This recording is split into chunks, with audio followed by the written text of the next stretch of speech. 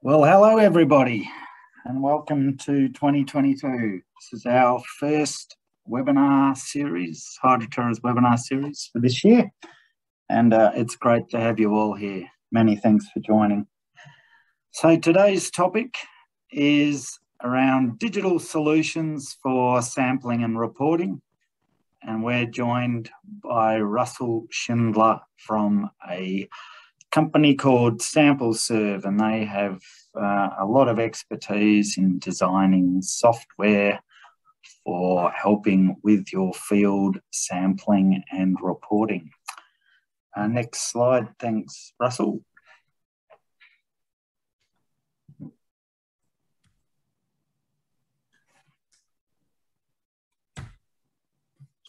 Doesn't seem to be wanting to go now. Hang on.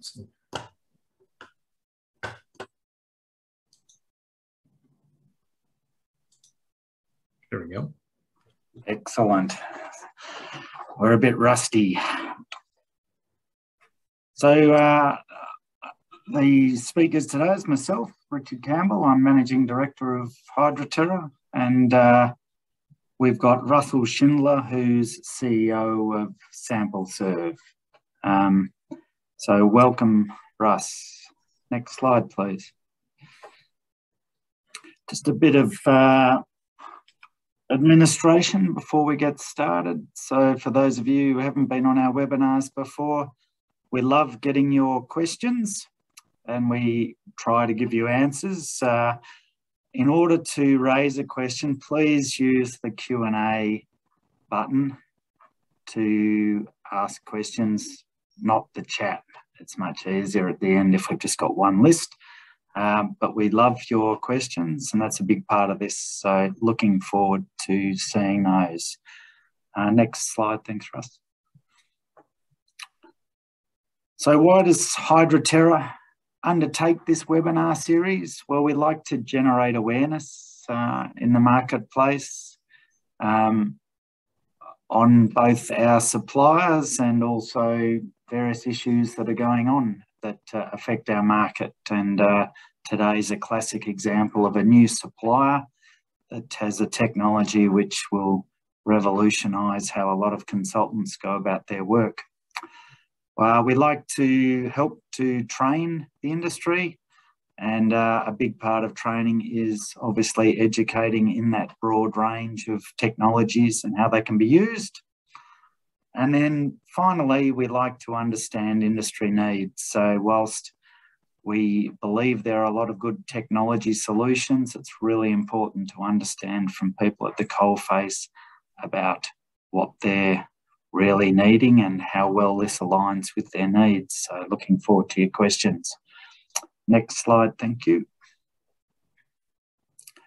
So a little bit about our presenter today. So Russell's a geologist like myself, and he trained at Western Michigan University some time ago. I believe he started his studies back in about 1982. He's got a wealth of experience dealing with contaminated sites, and it's really this experience both with groundwater and soil contamination and with soil vapour that underpins the ability to create this software package that they've worked on. I must admit, looking at the package for the first time, because I've spent a lot of my career working in contaminated sites, I thought, wow, this replaces a lot of what I used to do as a junior working in the consulting field in terms of how you could contour data, how you could manage field data. But it's something that the industry has been looking for a long time to help make our field work more easy, and really is important because it's often pretty challenging to keep those large field programs organised. So what I like about this package is it's really born out of people who understand the market need, understand the technical challenges of working in the field. And Russell has put all of that knowledge into developing up this software, which Hydroterra has recently been made distributors for, which we're very excited about. And we're just introducing this product to market now. So without further ado, I'll hand over to Russell, who will run us through a presentation on this, and I look forward to your questions at the end. Over to you, Russell. Well, thank you, Richard. And I just want to say that it's been a pleasure getting to know everyone at Hydroterra, and in particular, Richard. And we're just extremely happy to have Hydroterra representing the sample serve product in Australia. So a little bit about the sample serve product. It basically serves numerous parties in the environmental industry. There's 4 main components to the product, and they all are connected to a central secure database. The first part of it is a project management tool, and that's where you're going to actually set up your project. You're going to upload your historical lab data, your site maps, your well construction information, your sample location information. You're going to actually even connect to the laboratory. It's not required that you connect to the laboratory, but you can if you want. And then you're going to actually develop your scope of work. You know, what are you going to sample for? Where are you going to sample? When are you going to sample? All that gets done in the project management tool. And then when you've got that scope of work set, you're going to hit the save button, and it's going to get pushed to the mobile field app. The mobile field app is actually, you're going to be able to collect the field data. It's going to tell you what you're supposed to sample for and where. It's going to actually print your labels in the field at the time of sampling. And those labels have special QR codes and barcodes on them that make the lab's job a lot easier. And when you're done sampling for the day, or maybe at the end of your project, you're going to generate a digital chain of custody from the mobile field app. And that digital chain of custody is going to get pushed to the laboratory almost instantly. If you're connected to the cloud, it'll get there instantly. And it has all the sample information. So the lab actually receives that information even before they receive the samples. And then when you ship those samples or deliver the samples, you know, later, maybe the next day, they're able to use the QR codes, the special QR codes, and the barcodes to actually confirm that the bottles have in fact arrived, but they already have that chain of custody. And then they're going to use that separate lab app to actually receive the digital chain of custody. They actually log samples in using a separate lab app. And then they do the analysis. They're, you know, when they were done with the analysis, you know, days or weeks later, they're going to push that data back to the platform. Real simple. We can take all kinds of different data formats. They push the data back to the platform, and then the user is able to generate, they generate the graphics, all kinds of data box maps, groundwater contour maps, isochemical contour maps, all kinds of data graphs, all kinds of data tables. You can generate all those graphics literally in a matter of minutes. So we also are able to connect to other enterprise level systems out there. Here's the flow of our data flow through our system.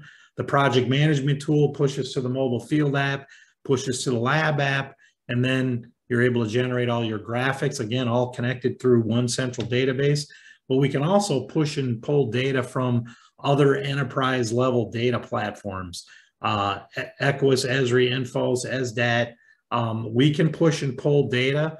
It can be done manually, or it can be done through an API. We don't have APIs set up with most of these companies yet, but the capability is there if they're willing. So, but we can push and pull data manually. So, so here's just a quick overview of the project. I'm going to go through each component in a little more detail. The project management tool is actually very simple to use. Point and click for the most part. I can teach people how to use this thing in about an hour.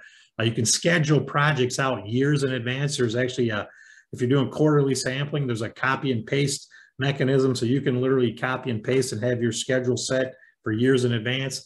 It actually communicates with your field technicians and your laboratory kind of simultaneously. The labs actually have a view into your schedule as well. If you selected the lab as your lab partner, they actually can see when you've scheduled things. And it automates the bottle orders, right? So it'll ping you 2 weeks ahead of time, confirming that you're still on track for a particular project, and it can order the bottles for you if you're connected to the laboratory. Otherwise, you can actually generate a PDF bottle order and email it to them, but it'll ping you and remind you.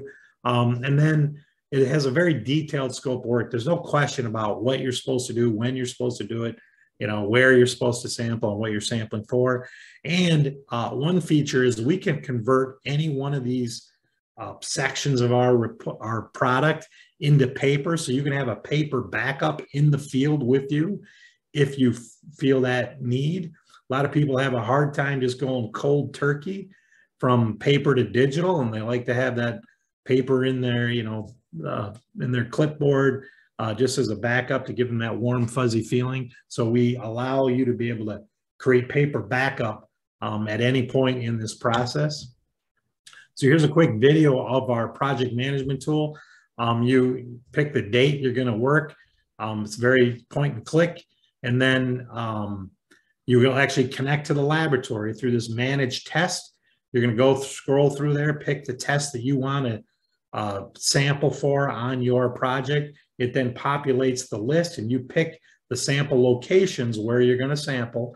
There's even the ability to create custom forms. If you want to do a well inspection, you can do that. It also handles all your quality control samples as well. And so you create a custom form, pick you want to do a well inspection. It also handles all your client, you know, for the lab. You handles all the PO numbers, turnaround time, all that stuff.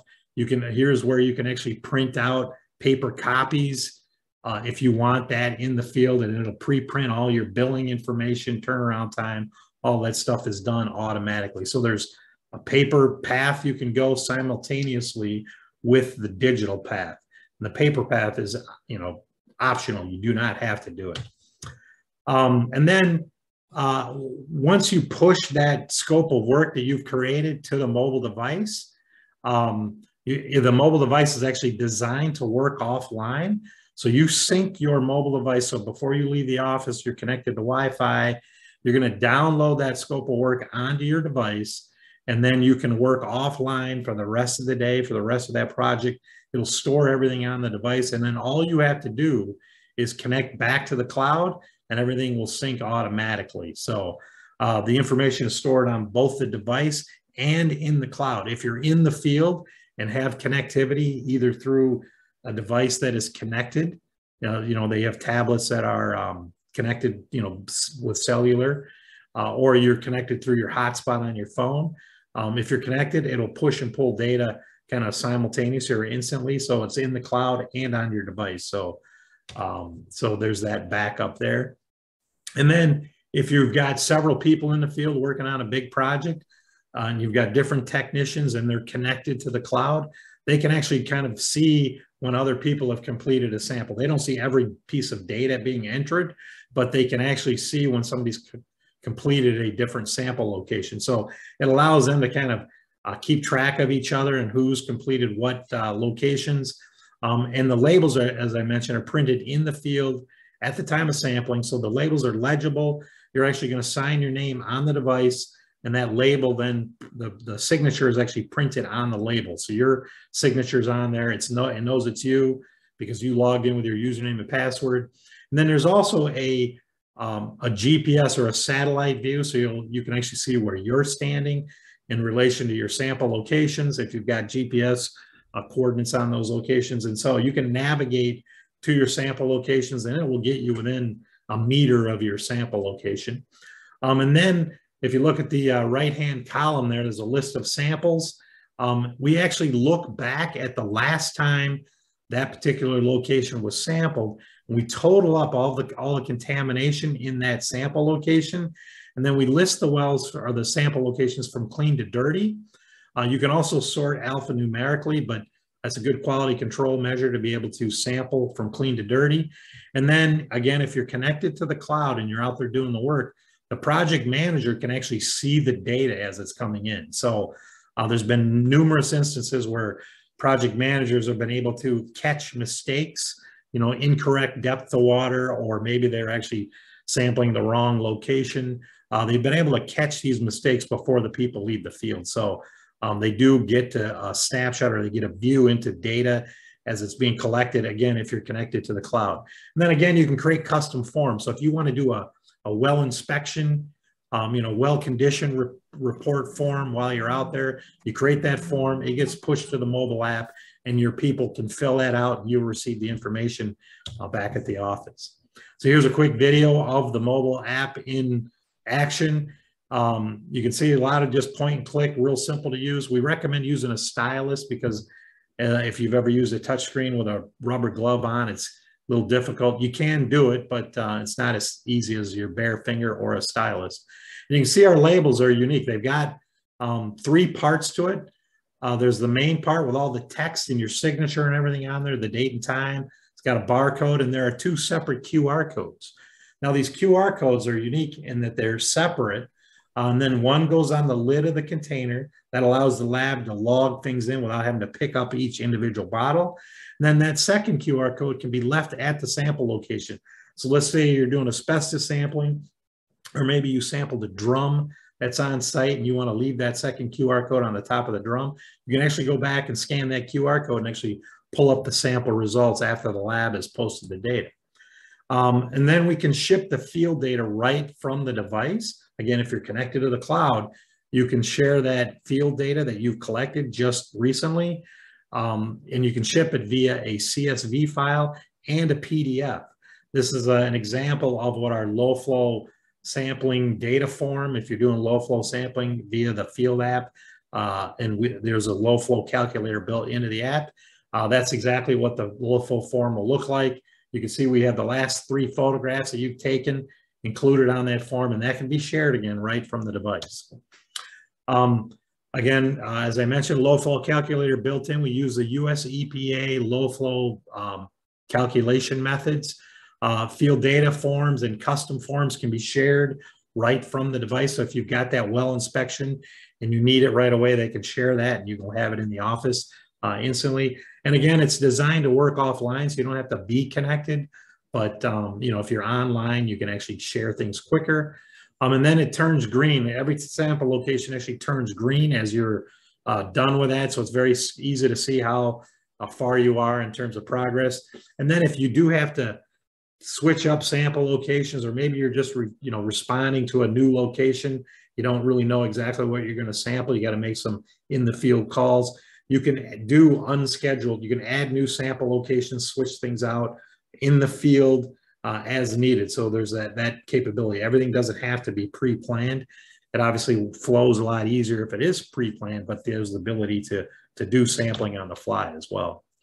So our chain of custody is very unique. We actually have 2 US patents on this. And our chain of custody, we know it's you. It's actually better than paper because we have a 3-part authentication on the user. The first part is you enter your username and password so we know it's you, right? Never share your password. And then every time you collect a sample, you're going to actually sign your name on the device, and you're also going to take a selfie. So that's associated with every sample collected and every transfer of custody. At the same time, when you collect that sample, we get a date and time stamp and a GPS location. So there's no question about who, where, or when each sample was collected and every transfer of custody. So here's an example of the guy signing his name on the device. He then takes the sample. He's already logged in under his username and password. And then the label is printed, and he puts that label on the device. And when you're done sampling for the day, we generate that chain of custody, or done for the project. You don't have to do it every day. But when you're done sampling, that chain of custody, it's generated. Again, it's an electronic file. It gets sent to the laboratory as an electronic file and as a PDF. So here's an example of the PDF. You can see it's got the client information, project information, invoice instructions, turnaround time. And then it looks just like every other chain of custody you've had. Sample ID, date, time, what you want to test for. The chain of custody part's a little bit different. And we separate out like who collected each sample. So you can see here that these samples were collected by a guy named Jake Cadle. Jake then gave those samples to me here, and then I took them to the laboratory. Here's Jake's selfie that he took, his signature, date and time stamp, and a GPS coordinate when he relinquished custody. And there's me accepting custody, same data points, and then the lab receiving the custody there. So, and then down here are the samples I collected, and then you can see the transfer to the to the laboratory, which was actually at the exact same time.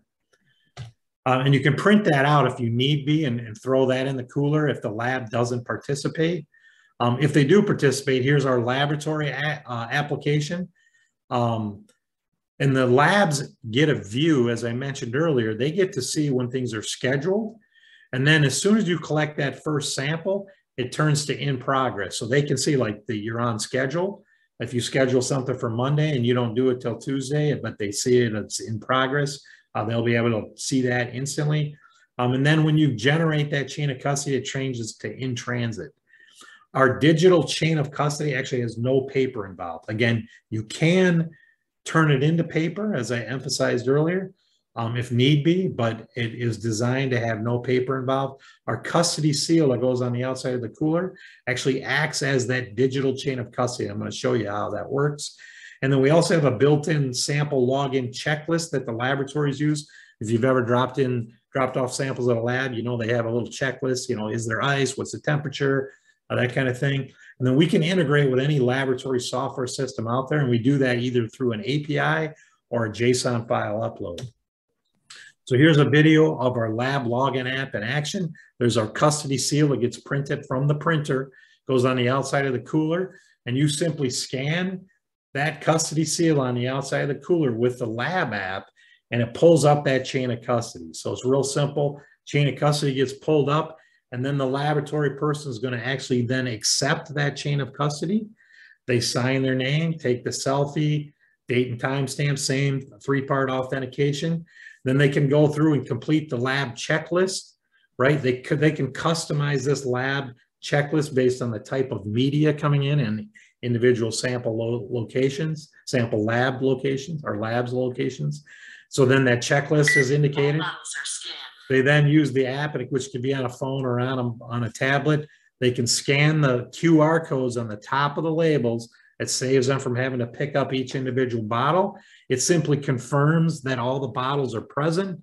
And then you can actually complete the chain of custody, share the chain of custody within minutes of the samples arriving at the lab, share the custody and the checklist with your client or whoever else needs to be informed. And that can be shared via a PDF or a JSON file. Again, that JSON file is designed to be uploaded into the lab's LIMS system, or we can do an API if need be. And then once the lab is done with the analysis, it's easy for the lab to upload data back to our platform. There's about 21 different ways that we can do this in different formats that we can accept. If you've got a new lab that you're working with, we can actually format our input to match their output. So that's actually very easy. It's not difficult. We do have some general examples that we can give to the laboratories, and Hydroterra has those, and they'd be happy to share them with the local laboratories. And so it's real easy. And then once the lab data is uploaded, it's point and click to generate all these graphics. All the tables, graphs, maps, contours, everything you need can be generated very quickly, point and click, soil, groundwater, air, you name it. We can put it on a map. And then we can even compare to various cleanup criteria and even site-specific criteria. So if you've got your site-specific criteria for your project, that gets uploaded and you can compare to that or all the different Australian cleanup criteria in all the different areas. And then the nice thing is you can have as many graphics that you can have cross sections, different maps, hotspots, wide area maps, all on the same project. We don't care how many you have. You save your preferences for each graphic. And next time you come in there, you can actually generate these things literally in minutes. I routinely demonstrate that I can generate a whole suite of graphics, tables, graphs, maps, all kinds of stuff in under 5 minutes because I've already set it up and all I'm going is just generating new data. Same graphics, just brand new data gets uploaded and it's very quick to generate the reports that I've already saved.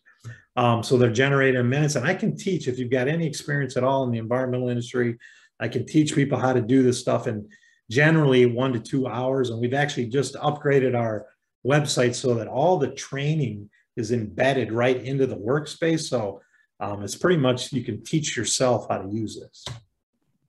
So here's just a quick video showing you kind of how reports are generated. You take your preferences. Again, there's save buttons all over the place. Save each preference. And you can generate ice chemical contour maps, groundwater flow maps, all kinds of data tables, 3 different criteria at the same time, data box maps, and even ice chemical contours on a cross section. So there's all kinds of options, and we're creating new options all the time. Here's a quick list of all the different reports that are just common. These are the most common reports that are part of groundwater reports. And then we can do custom things too. So if you've got some custom graphic that you're interested in having prepared, let us know. If we have the data and you give us an example of what you want, how that report to look, chances are we can make it happen. So just let us know, and we're happy to create these modifications, because if you're doing it, chances are somebody else is too, and we'd be happy to build that for you. And it's good for all kinds of projects, right? Especially in those phase 2 property transactions where you need that report yesterday, right? As soon as the data uploads, you can have that report out the door, an hour later if need be. It's good for soil sampling, remediation systems, soil vapor, surface water, wastewater, sediment sampling, air sampling, as I mentioned earlier, asbestos sampling, and in the US, it's actually becoming popular with cannabis sampling as they legalize cannabis across the United States. There's all kinds of sampling associated with cannabis. So, and then and these are US dollars here, but there's a cost savings on every aspect of the project. So, projects have different components as the project management, the lab interface, the field sampling, data management, and the report preparation. So here's the left side is like the traditional costs, and on the right side, the different savings that we can make in every category of work. And it ends up being roughly 40 to 60% savings over to traditional costs. Again, these are US dollars and the US experience, but I don't think things are too much different in Australia. So you should see similar types of savings.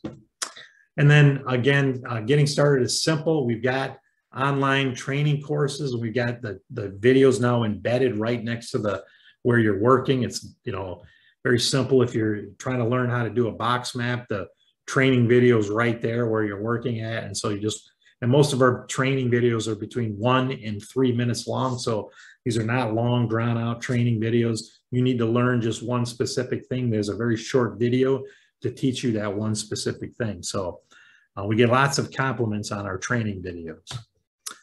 And so that's my presentation. So I'll turn it back over to you, Richard. Thanks very much, Russell. I've noticed the contacts in the right are incorrect.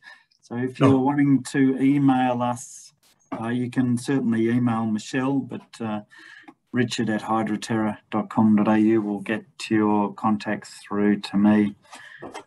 We've got a few questions, which is excellent. But just in summary, before we move to those questions, I guess as a person who runs a business that has a field data collection part of our business, there are a few advantages of this which maybe haven't really been touched on, which often we're dealing with customers who own, for example, say a landfill, and they're reluctant to, well, they have difficulty controlling their data and information. And what I mean by controlling is often that data is held by third parties and consultants or contractors, and that makes their life very difficult if they're not happy with the service of the contractor that they're getting there. It's a big deal to get that information across. So this is a way for those sorts of operators of sites, those bigger petroleum operators, etc., to be able to centralise some of their data management as well. So it's a fantastic product for consultants and contractors who are collecting the data, but it is also empowering for industry, and we're certainly seeing interest from industry who actually are managing these sites they're sort of attracted to the fact that they can have a centralised process that can move between contractors who are providing the works to them. But congratulations on the software, Russell. I think it's something that the industry's been waiting for. So without further ado, I will move over to question and answer.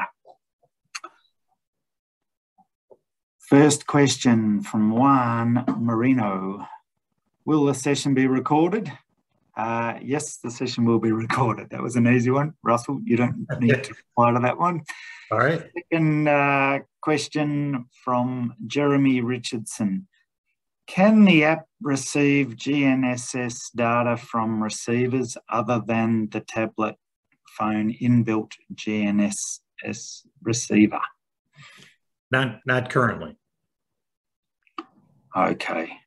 Another anonymous person asks, what would be the entry-level cost for a small consultant?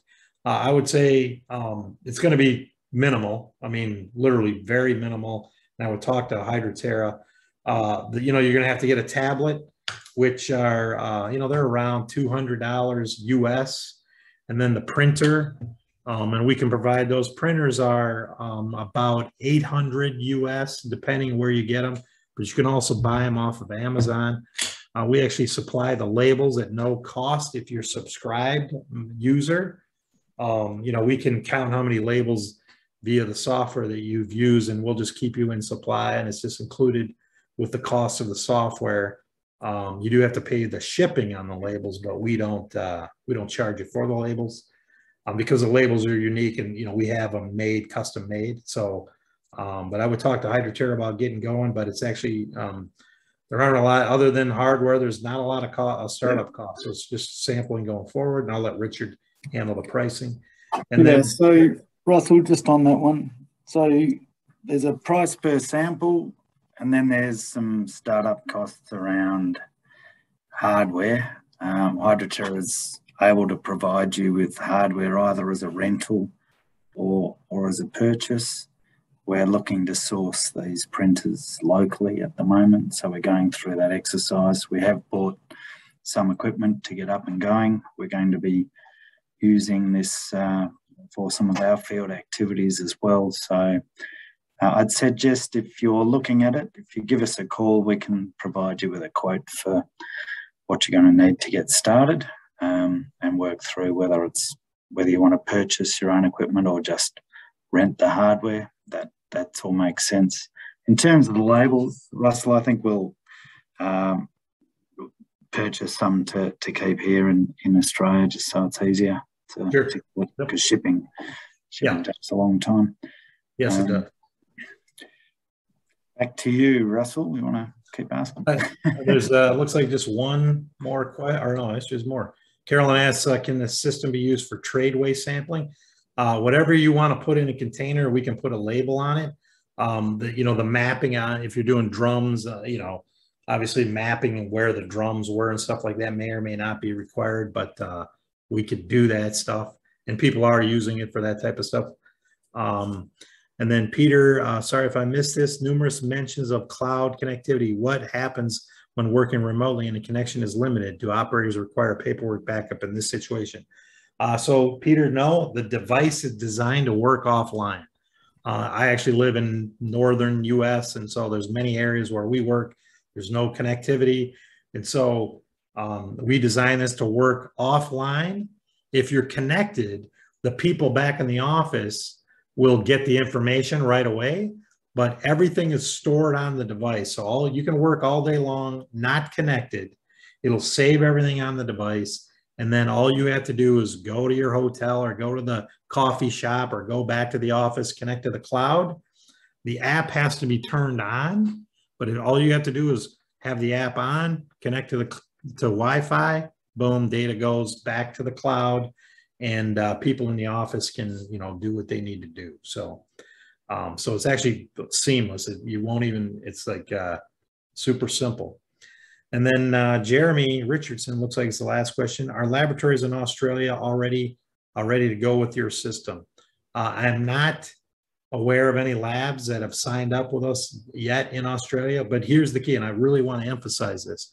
it doesn't matter if they participate or not, because we can generate that exact same paper chain of custody very easily. We can generate a beforehand, and then you fill it out, the rest, the date and the time, or you can print it out right from the device. It'll go, you can connect, you got a Wi-Fi printer, and you can print it out and then throw it in the cooler. And the lab treats it just like every other chain of custody that they receive every day. Paper chain of custody, type the data in. The bottles have all the appropriate information on them. So if they do participate, and we don't charge labs anything, labs get to participate in this program for free, connect them with us. We'll give them all the software. Again, any Android device can work, even a phone for the lab app. And then it just makes their life simpler. So, we don't have any in Australia yet, but we're working with some big labs here in the U.S. So even some of them that you're working with, they come out of Australia. So Jeremy, that's part of HydroTerra's role, is to start those discussions with the laboratories. What Russell's saying is that the system works fine without having had the lab sign up for the, I guess, sample receipt component of the software. But yeah, we'll be having discussions with ALS and Eurofins and others about that. So if you've got a particular lab in mind, just give us a call. There's another question here, Russell, from Ryan Hillier. I'm not sure if you saw that one. Yep, I see it. Does the platform handle multiple sub-sites, i.e. multiple depths at the same parent site or the same sample run? So if you label the sample differently, typically when you're doing a soil sampling, you'll be, SB1 at, we use feet in the United States, so SB1 at 4 feet and SB1 at 8 feet.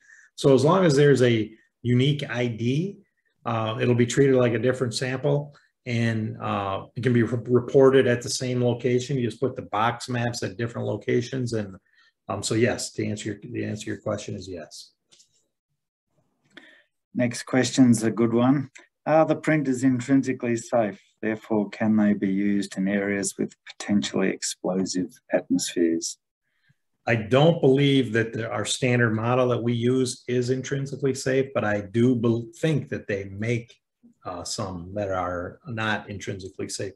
And I guess I should add also, we've created the ability to pre-print labels using an Avery, the typical Avery laser jet printers. You can 10 labels to a page.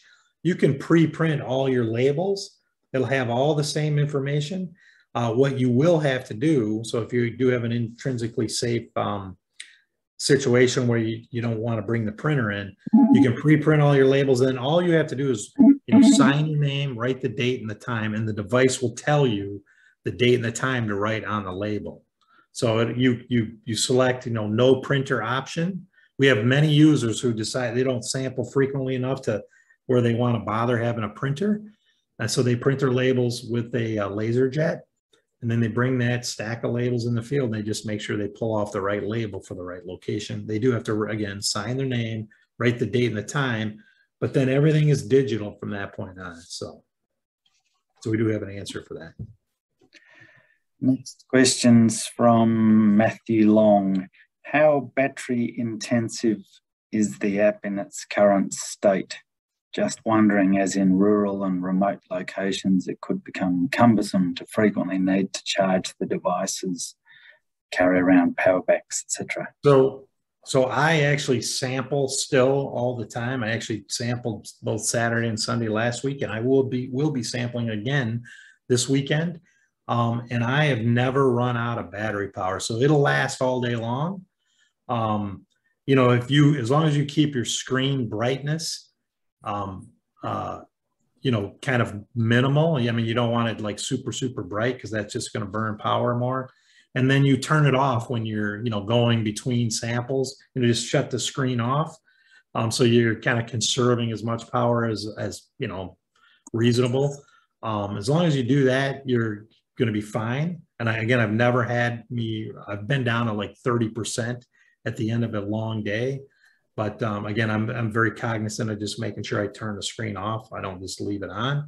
And then the printer battery, those will last, like, I've had, batteries that, for 4 days, you don't even have to charge them. The printer is like super energy efficient because it's really not doing anything unless it's printing a label. So yeah, I've never even come close to running out of power on the printer. And they're both real easy to charge, so. I believe we've run out of questions. I had just one comment to make, I suppose, was in one of the earlier presentations that you ran through with us, you showed how you could import, various cross sections and that sort of thing and have the data displaying against those. I thought that was a pretty special feature. Just to let everyone know about that, in case you missed that. So you can use your existing cross sections and things that you might have for the site to then form a base layer for your reporting and have those auto-populate with the data sets that are coming in. So contouring over sites or contouring against cross-sectional data, it's pretty cool. That was just a comment, really. Yep. Do we have any more questions, or I think we're done? I think Jeremy had one more, we addresses, our laboratories in Australia ready to go with your system? Currently, there aren't any, but shortly there will be. But it doesn't matter. We've got paper methods that are very simple to implement. So if they're not ready, you just print out the chain of custody and everything's on it that they need. The bottles, labels will have everything on it that they need. You can work with any laboratory today using our system. So it's not a limiting factor whether the lab participates or not. But I would encourage you to talk to your lab. One of the ways we found that the labs become interested is when their customers say, hey, can you participate in this? So that, make my life easier and your life easier, and it's free for laboratories.